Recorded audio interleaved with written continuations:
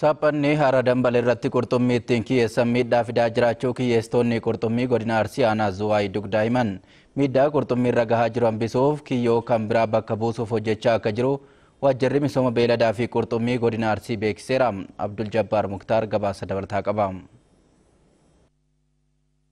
Kiyyeessitoonni aanaa Zuwaay dugdaa waldaa himaataa fi waldaa hojii gamtaan gurmaanii hojii qurxummii kiyyeessuu irratti bobba'an akka jedhanitti dhadhabiin moonofilaameet jedhamu kun qurxummii nyaataaf hin gahin laga keessaa haxaa'ee waan baasuuf akkasumas kanneen oomishaaf hin gahin waan ajjeesuuf oomisha qurxummii irratti miidhaa fidaa jiraachuu himanii jiru. Maraboota duraan hojjetamu kan seera qabeessa ta'anirraa adda ka isa godhu waanuma arge ofitti harkiseetiin hin qabaa ture. Amma garuu miidhaan inni geessaa jira jedhame qabatamaan mul'ateera.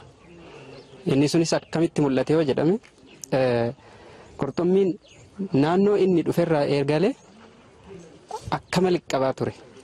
Amma garuu hin jiru qurxummii.